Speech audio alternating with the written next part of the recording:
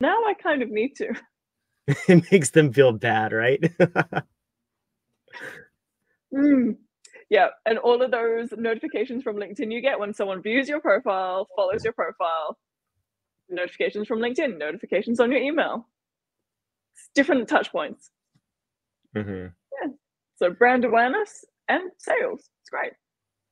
Yeah, I think that's something that I've definitely noticed between the people who just send those like cold pitches right away and they keep sending them versus the ones who take a more patient and I hate to say calculated because it has a bad connotation to it, but a more calculated approach is like I see their face and their name every day in my notifications for like 3 weeks.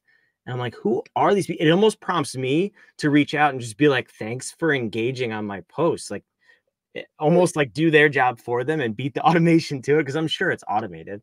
But how much easier is the process that you find going that route than just going right to DMs? It's more interesting. If you just keep messaging someone, they're going to ignore you. Right.